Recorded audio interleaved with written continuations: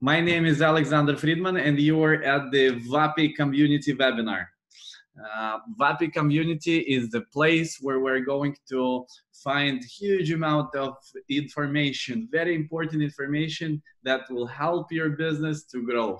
And today we have invited to our webinar Lazar Zepinic. Lazar is it's like good luck with pronouncing the last name. I know. Yeah. Did I did it correct? So and so. I'm okay with it. Like Okay. Because okay. You can pronounce it correctly so that everybody will know. no worries. It's okay. Like nobody can pronounce it like outside of Serbia, so I'm good with like just Lazar or Lazar. Lazar. Lazar is a PPC expert with 10 years of experience and the owner of growing PPC agency Sellers Alley. Hi, Lazar.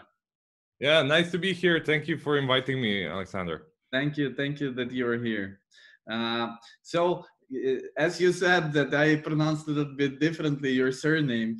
Can you present yourself a little bit for us? Starting. So don't be rough on yourself when it comes to my last name. Only place outside of Balkans that I heard people pronouncing it the right way is Lithuania.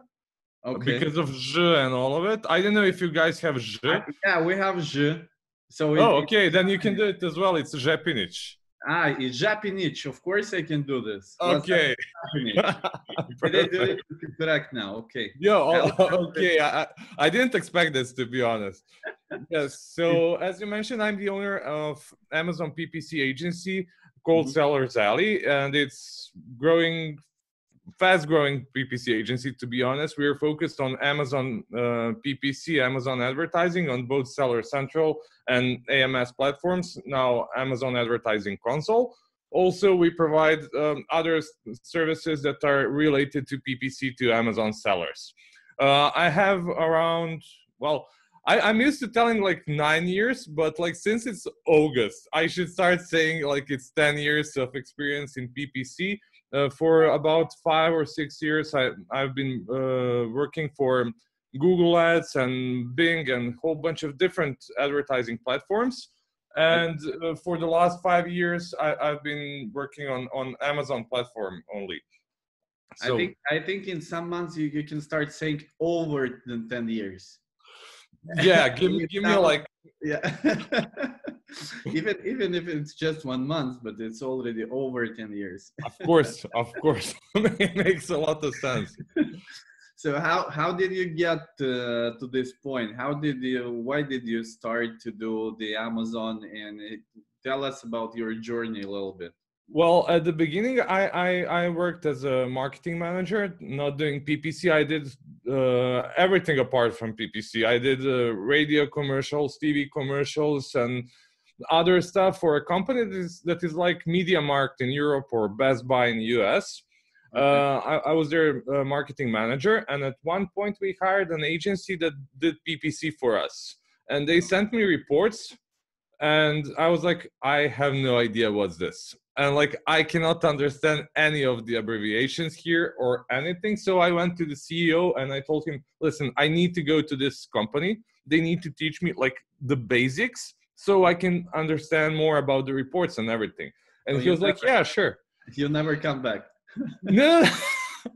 No, I went there. I was blown away with all of the information about PPC, and it was so good. Like when you compare PPC to radio or let's say billboards, yeah, like you can invest a lot of money in that, especially if you're going to like use some TV channel that is super popular and so on. Like minutes and seconds, they're really expensive, and you never know what's going to be the impact on your sales. And on the other hand, when it comes to PPC, you get it all right away. Like when it comes to Amazon PPC, you have all of the information inside of 72 hours. There's a basically discrepancy there. You have initial information at the beginning, like on day one, but like because of the attribution and a whole bunch of different stuff, like because one of the important things that sellers don't usually look at is attribution. And that's like part of the funnel. When you, for example, you want to buy a car and let's say that you're not really sure what kind of car you want to buy, and you go to Google and you search like what types of car there exist, and you find out that there is convertible, there is like luxury cars, sedan, or like whatever, a van or so on, and you decide that you're okay with, I don't know, luxury car. Obviously you're okay with that. So then after that you start like finding like what are the options, like what are the cars that I can buy, like what are the brands, and then you decide like maybe Mercedes is a good car for you. Obviously that's a good car for everybody, but it's not a paid commercial, but it's true. So like you decided to buy that car, and after that you're like, okay, where can I buy it? And you start searching for it, and you find a dealership and you go there and buy it. So as an Amazon seller, you always look at the last click, that one that went from the ad to the dealership to the moment you made the purchase.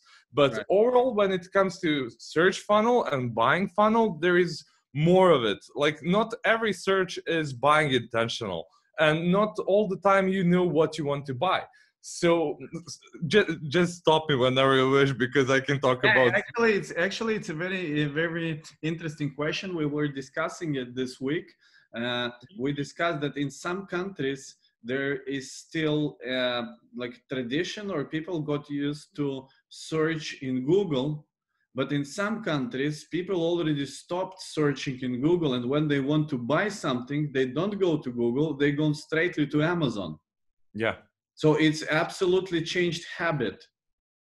It's insane. It's like from switching from desktops to mobile phones. Right. A couple of years ago. It's such a strange and interesting thing that you see that people are changing their ideas. And as Amazon sellers, when they do advertising, they can see everything is made for like purchase related stuff, and like whatever you do there, it's oriented to buy stuff, and people that are there, they want to buy. And that's the whole point. But when you're Googling it, or if you're on Facebook or social network, you can do whatever you wish, like commute or walk around, and like just doing out of boredom. How you use it in general? You stopped making any advertising in Google, or a different way? You use Google searching process in some way? Well, there is something relatively new that Amazon introduced. Well, it's not new because they introduced it 2 or 3 years ago, but it was in alpha version or something. So just like a couple of sellers had it.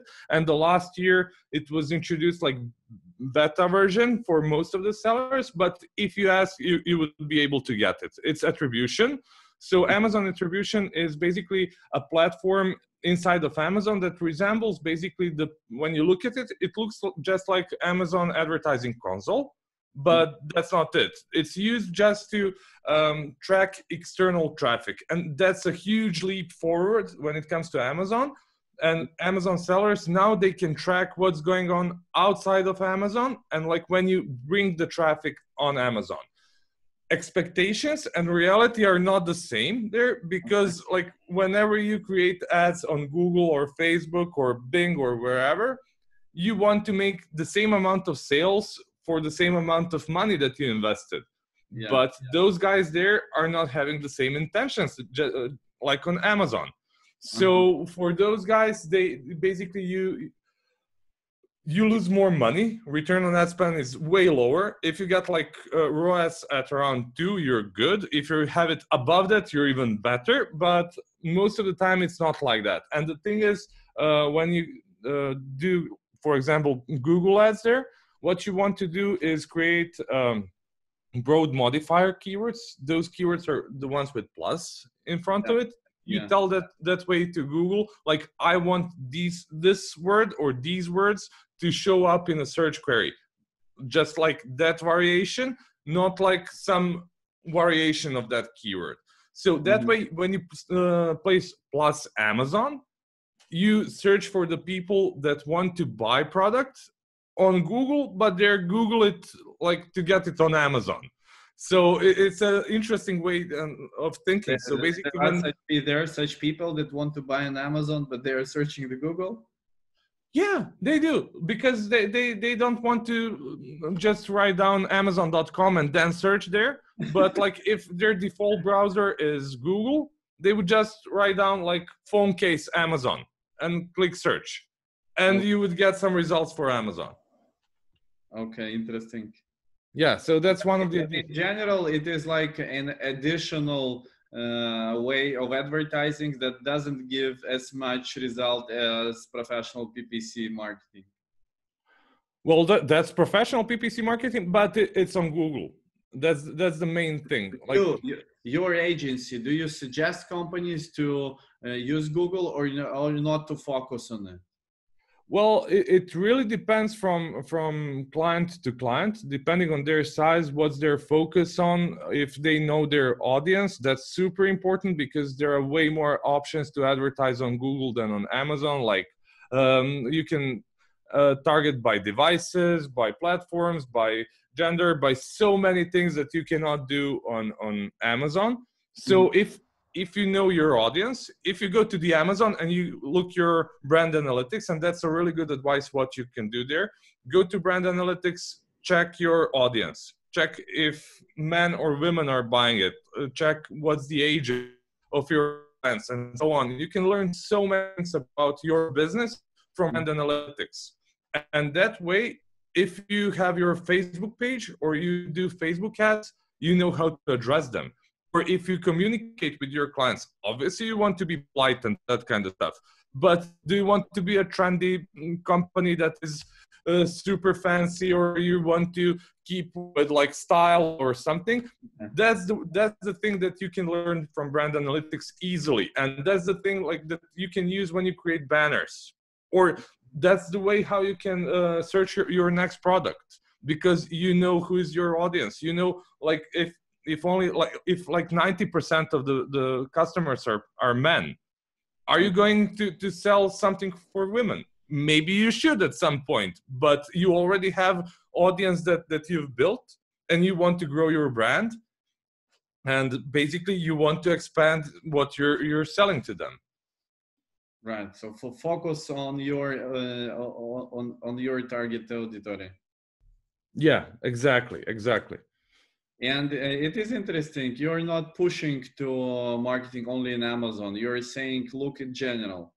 Look in general. Because you don't want to have all of your eggs in one basket. You know, you want to have a Shopify store as well. Just like to be sure, if somebody, like, there are still people that search something on Amazon, they see a good brand, they see something really cool that they would like to buy. Do you know professional communities or speakers in Shopify?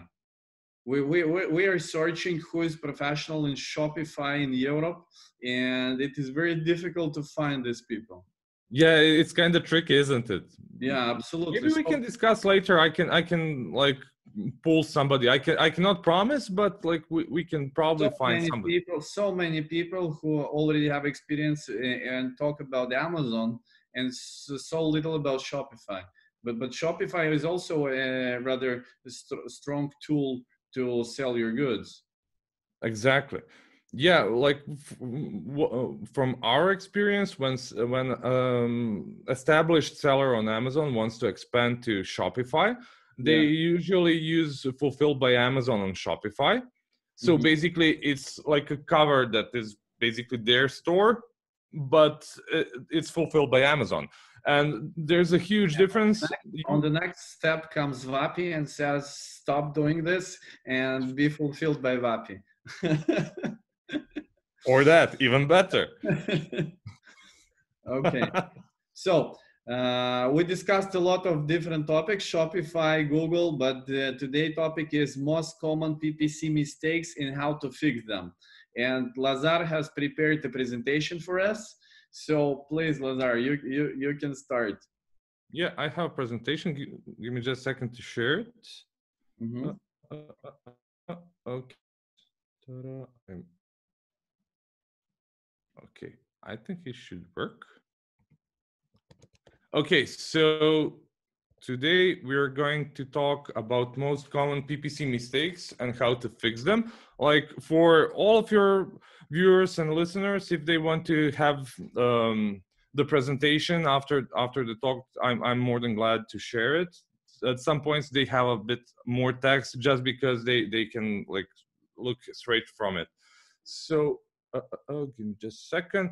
Yeah, so what we're going to talk about is going to be about obviously most common PPC mistakes and how to fix them. These are the information that that we found from a whole bunch of different sellers, from people that are just starting to sell on Amazon to guys that are 8-figure sellers or even bigger. And you would be impressed how many big sellers are having some pretty basic mistakes. So don't expect always that some huge sellers that are way bigger than you are know something super special that you're not fully aware of or stuff like that. So it's a combination of more or less everything. Well, we basically mentioned about what Seller is Ali about. So maybe we should talk about what's the biggest mistake that you can have. The biggest mistake that you can have is not to have any strategy. Like, one smart guy that I worked for in the past said, like, it doesn't make a lot of sense to be a really big and like powerful ship if you don't know the direction where you're sailing. So like one of the most important things that you should know is to have a business plan, to have an idea of everything, and also to look at your data. Data is the most important part of everything when it comes to advertising on Amazon. And there is literally no tool on the market that owns more data about your account than you have. So you're the owner of data. Just be sure that you know what you're looking at and what you're searching for. So how to understand that I don't have an advertising strategy? Can you repeat what's the why is that? How to understand that I am making a biggest mistake and I don't have an advertising strategy? Well, you need to have an idea, like, what's your goal and like what are the different options. Like when you're launching the product, it's not the same thing as when you have a dying product that you want to get rid of and stop selling it. So you need to be fully aware of your margins, to be fully aware of what are the next steps and what's the list of steps that you want to do with your product. And it's not about PPC only, it's about overall selling on Amazon. So you want to be sure that you know the pricing, the margins, the stocks, your PPC and everything. And in certain situations, like this is the plan when we have this situation, like when we're getting out of stock, or this is the situation when we have too many units. Like one of the biggest problems on Amazon is when you purchase too many units and you cannot sell them and you start getting long storage fees. And for the guys that never got long storage fees, that's really good for you guys. But the moment when you start getting long storage fees, trust me, it's not a pleasant thing to see. So that's really, really expensive, especially in Q4, because Amazon wants to have a big fluctuation of products and to get a lot of sales. So they don't want to look at product for a year or half a year in the warehouse. So as I mentioned, there's a bunch of stuff that can be a problem, and like not really just a problem, but more or less like what can be a mistake, but can be fixed. So as you can see, there's like from portfolios, bidding, bad account structuring, defensive campaigns, A/B tests, and a whole bunch of different stuff. We're going to cover more or less all of them today. So what are the most common mistakes that are happening in the account? One of the first thing is portfolios. People don't create portfolios and they just ignore them. They were introduced maybe a year ago. And one of the important things is, like, if you have one product, it's okay not to have portfolio. The moment when you get more than one ASIN in your account, you should probably think about separating them so you can cover everything for each product. One of the important things about portfolios is that you can place daily caps, basically budget caps for a certain date range. So you can say, okay, for this product, I'm willing to invest this amount of money. And from there, I'm going to optimize ACUS, real ACUS, or whatever metric you want to optimize. Especially, it's a good thing if the product is unprofitable when it comes to advertising. So you want to cut down the bleeding of money, and you don't want to overspend. You want to be absolutely sure that everything that you're investing there is like focused in the right direction. So budget cap is super cool feature that you have for portfolios. It's basically a budget that you have on campaign level, or let's say daily cap that you have on the account level. So this is something in between. And if you want to place budget cap for certain ASIN, for certain group of ASINs, or certain campaigns, like if you want to like limit the spend for group of campaigns, like you want to spend up to $100 on automatic campaign for a certain group of products, or so on. So there are a whole bunch of stuff that you can do there, so many variations and so on. Other important thing that you should be aware of is bad account structuring. When it comes to bad account structuring, you can talk about that for ages. The thing is that people usually skip creating brand campaigns. Like, you should always have that one campaign that has your brand name in exact form. Why is it important? It's important because at the beginning, you're not going to get a lot of traction because nobody knows about your brand. And over time, you're going to see the spend increasing on that campaign. And that's a good thing, because you're protecting your brand name from others, because others can place your brand name as a keyword in their campaigns, and you don't want that. You don't want them to show up instead of you. And that way you're protecting your brand. And also, all of the sales that are going through this campaign are profitable for you, because nobody is as relevant as you are for that keyword. Apart from that, there's a bunch of stuff like top generic terms, problem solvers, no push campaigns. Like, one of the things that is interesting is problem solvers. Problem solvers are usually keywords that you're not fully aware of. Like, what can your product do? So we had a guy that was selling crayons and markers and that kind of stuff, like for writing and coloring. And when we checked reviews, there are a bunch of tools and softwares where you can extract reviews. And when you filter them out by star ratings, so you check your 5-star ratings to see why are people happy, so you can improve it even more, or like do something about that, create strategy about that, or like you can do the same thing for the negative stuff, what you should really improve and to improve your sales. But when it comes to those 5-star reviews, like, we got information about those markers. Like, people started writing down that they covered scratches on furniture with them, which is really interesting thing. Like, I would never imagine of it. And the seller, the owner of the product, didn't really know like that you can use it for it. Like, that's something absolutely different. Or like, if you're selling, I don't know, ashwagandha, for example, or some other supplement, people with supplements probably already know it. Like, they have problem solving campaigns that use those keywords, like anxiety relief, or like joint pain relief supplement, or stuff like that. That's something that is not really describing your product, but is describing your problem that this product is going to solve. So branching out campaigns is really, really important. So yeah, I covered this more or less. So when it comes to other thing that can be a problem, is your bidding going in literally every direction. So at one point, Amazon introduced something new, is bidding by placement. Like, you are able to adjust your bid by the placement on Amazon on search result page.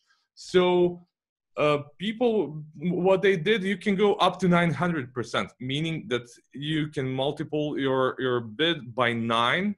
And like, instead of $1, you can start paying $9, which is insanely big amount, especially if you, for example, calculate that you need around 7 clicks to get one sale. in option number 1, it would be $7, or 63 in option number 2 when you place 900% as a bidding by placement. So whenever Amazon introduces something new, that's really cool, but take it with reserve, because that's something new for every one of us.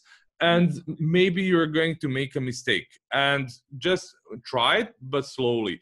We suggest trying it if you're not fully aware of how to use it, by increasing it by 5, 10, 20, 25%. Don't go over that. There's another strategy which says that you should decrease your bids, like flatten it down to like 10, 20 cents, and then to bid just for one placement. For some people it's working, not for everybody. So PPC is all about A/B tests. Try everything, try whatever you wish, and like some of the stuff are going to work for you. It's always in marketing. It's always about A/B testing. Yeah, exactly. That's one of the main things that you should always think of. Like when you say, I'm done with everything, I have all of the campaigns that I need, I'm pretty sure that you can A/B test a lot of stuff. Like at least you can A/B test something in product and to see how it's going to affect your current campaigns. So campaign bidding strategy, like it used to be one way how to bid, and there was something that was called Bid Plus. That was until maybe a year and a half ago. And it was pretty okay. Nobody ever clicked on Bid Plus. Trust me, literally ever. Maybe they decided to click it on during Cyber Monday or Black Friday, just to be sure that they're picking all of the sales there. But when it comes to Black Friday and Cyber Monday, trust me, just increase your budgets. There is no huge need to increase your bids big time. What is important about bidding strategies? You are now offered 3 ways how to do it. So you get dynamic bids that can go down only. So if you place your bid $1, it can go to 50 cents. If the next guy that is bidding against you is at, I don't know, 50 cents, then you're getting like 51 cents. So there's always 1 cent above. So that's a really good trick. If you want to spend $1 on sale, you're probably not the only one that wants to have like that good round number. Just add 1 more cent, just to be above everybody else that is willing to pay $1. So $1, 1 cent. That's a life hack. Yeah, that's literally a life hack, and it's working. Trust me. Like I tried it a bunch of times, and we're using it all the time. Fixed bids and dynamic bids that are up and down are good, but if you know what you're doing, like I suggest doing it if you're an advanced seller, advanced in PPC, and you know what you can do there, what are the expectations, and how to focus on spend. But if you're not really sure, down only, it's a really good option. It's basically how Amazon was working for 5 years before they made this change, and it's working pretty well. So if you want to test it, because as we said, everything is about A/B tests, but don't like be super focused on other stuff if you're not super sure. This one is huge. It's mixed match types in the same ad group.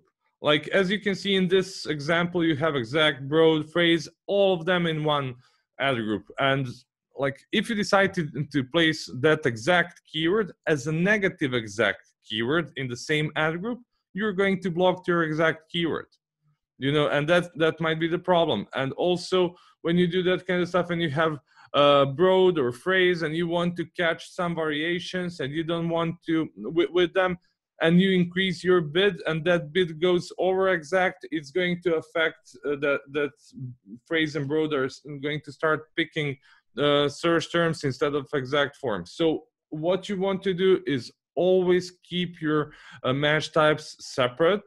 Always keep them in. It would be better to have them separated at the campaign level rather than ad group level, because it's easier for budgeting. But apart from budgeting, like more or less is the same if you're going to place them in ad groups or in campaign. So yeah, as I mentioned, basically that's I'm always saying the solution first slide, so you guys can read it afterwards if you wish. The other thing that is super important to know is the amount of keywords per ad group.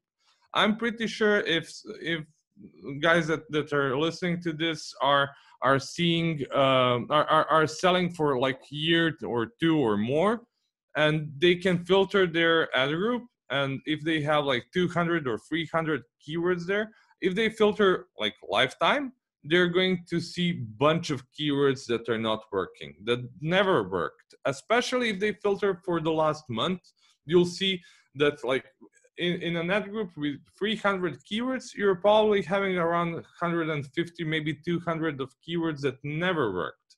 So what we highly suggest there is to keep it simple and keep up to 20 to 30 keywords per ad group. And that's something that is working. Good performing keywords will work better. Non-performance that you take, like you take them from those ad groups that you already have and you see that they are not working. Like people ask, like, should I pause them? Is it going to affect them? Like, it's not going to affect them because they're not working, obviously. You want to make them work at some point. So what you want to do, create separate campaigns for them and start bidding once again. And you don't need to place super high bids for them. They're going to start working like literally for no reason. I don't know why Amazon never explained it, but it's working. It's literally a life hack. So other thing is no product targeting campaigns. Amazon introduces a lot of stuff, and one of the things that was relatively new introduced to sponsor product campaigns is product targeting. So you should branch out individual products. You can do it in so many ways. You can basically create campaigns with up to 10, 20, 30 ASINs and separate them by groups, like what do you want to target. What we usually see with Amazon sellers, that they forget that how the selling works. Like when you have a retail store and you're selling, let's say, TVs, and like when a customer comes, there are two options that can happen. Like he comes to the store and says to a manager, like, I would like to buy a TV. Good, which one? I would like to buy like 43 inches TV, like Sony or Samsung or whatever. So what's the seller going to do? They're going to try to offer a bigger one, or the more expensive one, the one that is giving more features. They're trying to upsell. Apart from that, if potential customer says, no, this is the right TV for me, I'm not going to buy any other, I already checked everything on the internet or wherever, I want this one, and I would also like I would like that one. So what's the next thing that you can do as a seller? You can offer HDMI cable. You can offer soundbar. You're trying to cross-sell. You're trying to add extra stuff there to that purchase. So that's the same thing with ASIN targeting. So what you want to do, you want to target your ASINs with your other ASINs, and you always want to try to sell a more expensive one, better version of the product that customer is already looking at, or you want to sell some other product with that main product, so they can buy both of them. And when it comes to category targeting, never place just a category. Refine it. There are a whole bunch of ways how to do it. There are a whole bunch of strategies that you can use there. One of the main things that you should focus on is like to focus on same price range, high quality products with really good reviews. So you show up there and refine like at so many levels. And when you feel like that you've finished with all the refining and there are no other ways how to do it, well, you can target different categories. If you're selling phone cases, maybe you should target phone chargers or headphones or other stuff. So there are a whole bunch of stuff that you can do, and you can target a whole bunch of different stuff. So definitely do it. And the next thing that is heavily related to it is defensive campaigns. People usually skip targeting their own ASINs. Like, why should I target my own product with my other product? As I mentioned, you want to do cross-selling or you want to do upselling. So you want to sell either more expensive product or to sell two products. So you want to increase average order value. Increasing average order value, increasing conversion rate, increasing CTR, just by tiny amounts are going to increase your overall numbers big time. So it's super important to focus on all of those small aspects that I mentioned, like you own the data, filter it out, use some pivot tables, filter around, play around, like place different stuff and view stuff from different angles, and you're going to see new opportunities that you can do there. So when it comes to ASIN targeting, target your own ASINs just because you want to protect your ASINs. You want to protect ASINs from competitors that show up there. With display campaigns, like you can literally write down, and it's not going to be against terms of service. This is the, I don't know, these are the headphones that you're looking for. And that's the headline of your ad that is showing on somebody else's product. Or like, this is the product that works. Like this is your problem solver, and that kind of stuff. So defensive campaigns are super important. Always have them in the account. Also, you should you're making an advertising on competitors' listings. Yeah, exactly. Well, this is for creating for your own, but you should definitely, as you mentioned, like as creating defensive campaigns, you should always create attacking campaigns. Wow, cool. Yeah, especially if, for example, you're just a starter, you don't have enough money to advertise a lot, and you can find super expensive to show up for some of the main keywords. So what you want to do, instead of showing yourself for the most expensive keyword, search for that keyword on Amazon. You're going to see a bunch of products showing up there, and take those products that show up on page number 1 and target them instead. So if they're not protecting their listings, some of them are not, you're going to have a chance to show up on their listing. And if how they are protecting their listings? They're protecting their listing literally by creating cross-targeting campaigns, by targeting their own ASINs. Okay. Yeah, so that's the way how they can easily do it. Okay, let's continue. Yeah, so the next thing is no sponsored display campaigns. And those sponsored display campaigns are not the same display campaigns that you have in advertising console. These are, as you can see, written reach relevant audiences on and off Amazon. That's the main difference, off Amazon. So it's some like super basic version of retargeting. Huge sellers use platforms like DSP. So basically on DSP, you can easily do a lot of different targeting using data from Amazon. But on the other hand, if you're a smaller seller that is not willing to invest $35,000 per month on DSP, you should definitely create display remarketing campaigns. They're not as effective as DSP, but they're definitely going to improve overall performance. What's important to know, those ads are going to show outside of Amazon. So people there are not going to have buying intentions at the same level as on Amazon. So expect that you can burn your money a lot there. So keep your bids low, so you're absolutely sure that you're not overspending. Okay.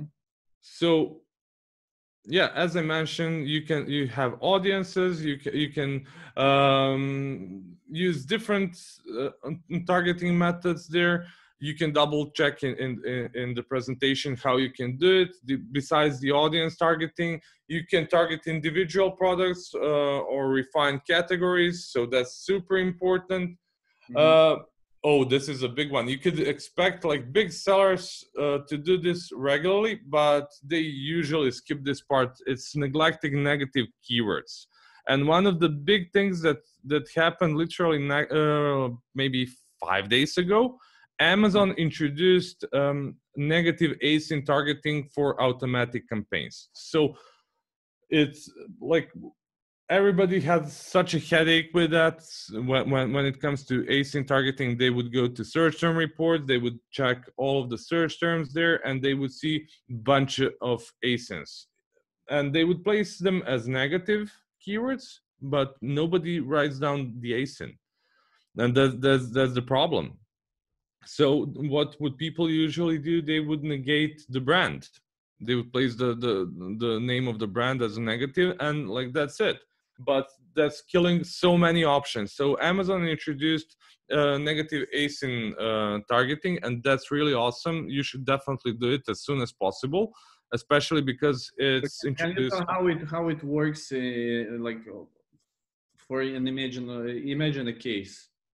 Any It's super easy to see. Basically, that's the point when somebody is on some product listing and then clicks on your listing, and instead of keyword, because there is no physical search there, instead of search term, you can see the ASIN from where your customer came. And if they didn't buy, you should place them as negative keywords, basically as a negative ASIN in automatic campaign. That's something that happens in automatic campaigns, because at those campaigns that are using keywords are as a targeting method, they're not going to have it just because like they are using keywords for targeting instead of like whichever placement on Amazon. So that's the important thing. Like if you see the keyword that ASIN that is working pretty well, you don't want to negate it. What you want to do, you want to move back to a couple of slides to that defensive and attacking strategies. Create campaign for attacking ASIN and name it as you wish, like just for you to know, like profitable ASINs targeting or whatever, and place them there, and you will try to steal even more sales in the future. So when it comes to negative keywords, this is a combination of what I mentioned about keyword structuring. So if you have all of the match types in the same ad group, that's going to be a problem. So if you have a good structure, you should definitely create negative keywords, and you should place products that are irrelevant. Also, what you might consider as one of the strategies there is people usually go to search term reports, see a whole bunch of product keywords that are highly relevant, but they're not performing really well, and they ask like, what should I do with them? So if that specific search term is triggered by phrase or broad and not exact, you should negate it there and create separate campaign called unprofitable relevant keywords or something like that, something that you would be aware of like when you check the campaign. That way, you're going to isolate that specific search term that is relevant from other campaigns, and if it didn't work well there, it's okay, it's not going to show up there anymore. And in new campaign, you're not getting rid of it, you're giving it a second chance. So you're placing lower bids and lower budgets for them until the point they start working, because at some point they're going to get good results just because you're bidding on them on a different way. So yeah, I already mentioned like everything instead of using solutions. So yeah, one of the other things that I forgot to mention about negative keywords, people think, should they use exact keywords that they have as positive keywords and place them as negative exacts in their phrase and broad or automatic campaigns? There are mixed results in that. If your account is working pretty well and the numbers are okay, and you don't want to go heavily on decrease on spend, don't do it. Like if you want to decrease your spend, if you need to improve your blended ACOS or spend as a percentage of overall revenue, you should definitely do it. But have in mind that automatic campaigns are usually first campaigns that are introduced to new advertising positions on Amazon. So just a couple of days ago, there is a new bar on the right side on Amazon that is showing everything that you placed in your cart. And maybe in a couple of days, maybe in a couple of weeks, Amazon is going to test if you should have some ads there, and probably automatic campaigns are going to be the first there, because for Amazon, that's the easiest way how to do it. Mm-hmm. So as I mentioned, negative product targeting for automatic campaigns, just go to negative targeting, and instead of negative keywords, there's a new tab called negative products. You click there, add negative ASINs, and that's it. You're done. Other thing is no sponsor brands. Just let me know if I'm talking too much or anything, because no, I think everybody is very pleased that you are giving very specific information. You're giving more than advance, and that's very cool. Please continue. Cool, thank you. I'm glad you like it. So basically, when it comes to sponsor brands, why people sometimes hate using them? In the past, they were super cool way how to make extra money. You could expect from them that they're going to be like 10% of your overall revenue coming from sponsor brand campaigns. They used to be called headline search ads, and now you can get even more. You can get 20 to 30% of your PPC sales coming from those campaigns. But the thing is, you need to master what you're doing there.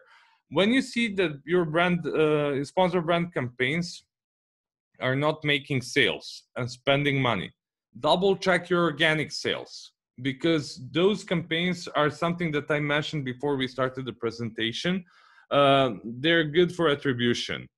And like, you have people that are using their phones, they're commuting, and they're like, what am I going to do next? Okay, I'm searching for something. They find about the product, they find about the brand, they need to leave the bus or something, and they don't buy. But your sponsor brand campaign did such a huge deal for the potential sale, because that guy, when he or she comes to the computer, they're going to have another search. They're going to use different query there. They're not going to search in the same way as the first time, because now they know about the product, they know about the brand. And probably this is going to increase your sponsor product performance or your organic performance. What you want to do every week is to compare your ad revenue with your organic revenue. And you want to hit some sweet spot there. Like, we like to think that around 35 to 45% of all sales should come from PPC, because that's the healthy amount. The bigger the seller you are, that number is going more and more down, because people know about your brand, they know what they're searching for, and your organic sales are increasing. And on the other hand, if you're a super small seller, and if you see that like 85% of your sales are coming from PPC, that's a really important metric to follow. That's something super important to follow, because that way you know that you need to rely on advertising, that there is no option number two for you at that point. So what you want to do, you want to build your brand. Like, if you get extra money from Amazon that month, invest it in other stuff brand related, not only on advertising. Obviously you should increase in advertising until you see that other sales are picking up, because algorithm is learning as well. If you're getting sales from PPC, they're going to see the traction, and they're going to compare CTR, conversion rate, add to cart, to other products from the same niche. And they're going to like compare, are you better than the others? Are you getting the better results? Because in the ideal world, every search would lead to one view, and then to one click, and then to one add to cart, and then to one purchase. And that's the ideal world that is never going to happen. And that's something that Amazon tries to get, not only because of them, is because that way customer is getting the best possible result. That means that customer is pleased with what they're seeing and they're purchasing that specific product. So that's one of the reasons why you should be focused on sponsor brands as well. And also there are some really cool new features about sponsor brands. One of the things is like when you see this big image here, it looks super fancy. Yeah. And that's custom image. That's part of sponsor brands, and that's in beta version still in US. So like if you have the option, definitely using it's improving visibility, and people are going to click on it just because you placed it there. Mm-hmm. And there is going to increase your sales. And also if you have some really nice image like this one, you're going to end up with people thinking that you're high quality brand, and like you're going to improve your like perception from the client's perspective. Also, what's good, and that's relatively new feature that happened this year, is you can edit your creatives. Like that's something that you couldn't do in the past, and like you could place your free products or more, and that's it. You could test different images. For the main image, like we tested literally everything. Name it, we tried it. Like from logos, products in different colors, like which color is more clickable than the other, to lifestyle images, like having people in nature doing different stuff with that product, because that kind of stuff works really well. So if you have a storefront or stuff like that, please use some images from reviews, because people like to relate to others. They want to be like, oh, I want to be that happy guy with kids and wife and like having barbecue or like whatever is your perception of really good life. Like try to aim that one. So if you see that your creative is not working, change it. And one of the things that you should know about it is your brand logo. People usually skipped it in the past, especially if you're a smaller seller. So now it's not optional anymore. Like you cannot test lifestyle image as a main image. Like you can do it in custom image, like as an option. But for brand logo, you're not allowed to use anything that is not your logo. So have that in mind. It was really bad in the past, especially for cell phones. When you were searching for the product, or you did some search query, you would see a logo of some unknown brand and you would just skip it. And now that's not going to happen, and it's not going to happen because of this. You can see the new layout versus the old one. In the old layout, that logo would cover most of the headline search ad, sponsor brand ad.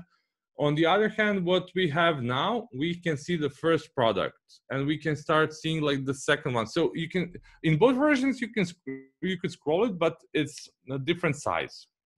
And it's affecting your CTR, and it's affecting a whole bunch of stuff. So that's the main reason. And what's really important, just not to skip that part, is since this change happened, you can use sponsor brand ads without any products. So you can advertise your logo there. It's not cool. Don't do it. Like, I know that you want to improve your brand awareness sometimes, but add your products as well. Make sure that when you're running out of stock, when your product is not in the buy box, pause the campaign and turn it back on when your product is back in stock. Because Amazon is now leaving the option to click on a brand, go to storefront and so on, so you can see the other products. One of the things is Store Spotlight. It's still not available for everybody, and it's mobile only. And it's basically the new way how to display a link to the store, and or some sub pages inside of the store. So it's a really good thing. Test it, try it. It might work. There is one more thing when it comes to sponsor brands, is automatic translation offered by Amazon. It's machine, so it's not human. So sometimes they can screw everything up. If you are able to get a translator. There are some really good agencies there. I know that one agency recently talked at your webinar, YLT Translations. Mm-hmm. I think you spoke to Jana in the past, or Right, yes. yeah. I'm not promoting her because she's my fiance, but because she's really good at what she's doing. So yeah, have somebody that is professional to do it for you with keyword research and make it like more SEO friendly. So So there is, Lazar, we have some 4 or 5 minutes and we have to finish. oh, So, okay. Sorry. can you choose the last most important info that you want to give to our audience? Yeah, so basically do A/B tests. That's the super important thing. Test everything. When somebody says I have like really good result with this keyword or something, like you can hear everywhere that people are like having the data from their competitors, but it's not working for them because it's not the same account. It's not the same amount of traction. It's not the same amount of reviews. So many different stuff. So always do A/B tests. And I'm going to speed up even more, and that's it.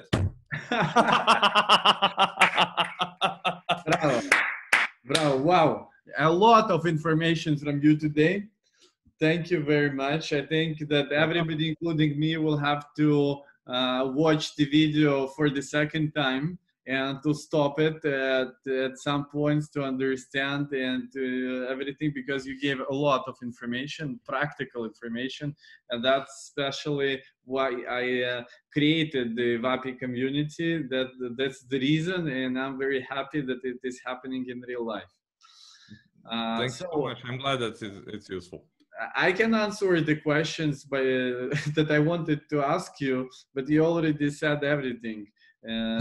Take away what to do is to have to do A/B testing. You were telling about all the time.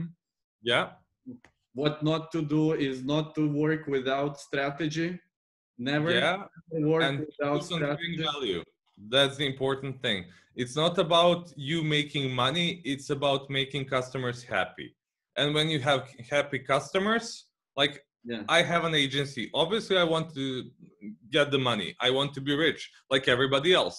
But I'm never going to make money if my clients are not happy.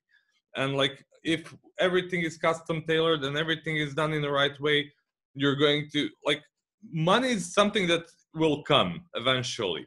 But if you provide a good product, if you're selling a good product and you have good customer support, that's definitely something that's going to make you stand out from the crowd. I'm always saying that money is something that comes back from the market when you offer values to the market. When you offer right values and that make people happy, and that's why the money starts to come back to you. If you don't have the money, it means that you didn't offer the right value to the right market at the right time. So just think of what you are giving to the market. Exactly. And if you watch Jeff's videos, like especially the early ones, like you can hear that the most important thing is a customer, like providing the value to a customer. Okay, so one of the takeaways is provide the value for the customer. Yeah, exactly. Okay, maybe one life hack from you in general, like how to be successful not only on Amazon but in business in general. Well, there's a lot of stuff that I do on daily basis, and one of the most important, okay, one that I find super important is something that I call thinking time. So because when you're stuck with your business and working, and like as you grow, you're going to add your new colleagues, and like business is growing, and you have bunch of people around you, and you have clients and everything. So business is chewing your time and your life, and you don't have time to think because you're doing everything operational.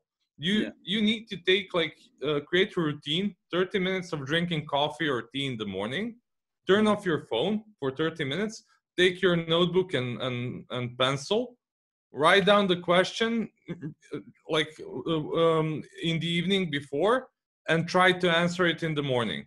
And it doesn't necessarily need to be like super big question, like how am I going to become a billionaire? You should start small. You should ask like, how can I improve the product? How can I make my clients happy? How can I make my colleagues happy? What can I do to improve my daily life? And that kind of stuff. And that's going to reflect everything else. Yeah, you know, people who are jogging, yeah, we do pretty the same thing. Before you start, you ask one question yourself, and then you go for jogging. Like somebody is running for 30 minutes, somebody for 40, somebody for 1 hour. But usually when you come back, you have an answer. Perfect. Yeah, that's exactly it. You don't have a phone. Nobody is disturbing you. You're just alone with yourself. You offer to that it can be not the jogging, it can be just a cup of coffee, but you have to make this space for yourself to. Yeah. And if you're doing it once a day, it's very, very useful, right? Yeah, that's one step on the side to see everything from different perspective can affect everything a lot. Okay, thank you, Lazar. I think So everybody saw that Lazar is very, very smart and knows a lot of things about Amazon and PPC. So I'll repeat that he has his own agency that's called Seller's Alley. If you have any questions about your listings, about promotion of your goods on the Amazon, please feel free to contact Lazar. We will publish the contacts and the email. And yeah, and also your guys are getting free audits. So whoever wants to a free audit of the account, it's in-depth, around 20 pages audit of the account that points out all the low-hanging fruits, opportunities. Like, this is the problem, this is the solution. well, it's for free. Yeah. Wonderful. That's a great present for everybody. And of course, sign up, subscribe, tell your friends about our community. Every Thursday we're preparing something special for you, and stay tuned. Alexander Fridman, WAPI community, Lazar Zepinic. Okay, thank you, Lazar. Have a nice day. You too. Bye. Good luck.